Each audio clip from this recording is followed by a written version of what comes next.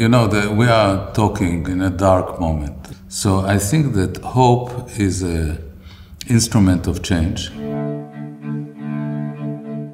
The assassination of Rabin is a mega event because the killing of Rabin decapitated the capacity to move towards finding a new modus vivendi between Israel and Palestine.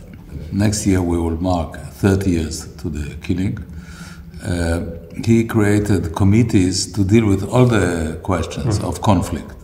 Borders, Jerusalem, the right of return, water, land, everything. It was the only moment in the 75 years of Israel that people said, let's put on the table all the questions, and we try to, we don't know if we will succeed, but at least we'll try to confront them.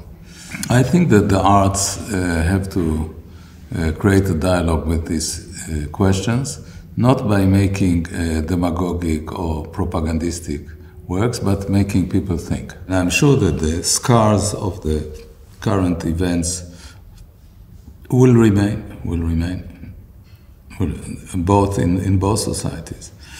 But maybe somebody will emerge and help us, these two societies, to move forward and to find other ways of living together, whatever is the political formula of this.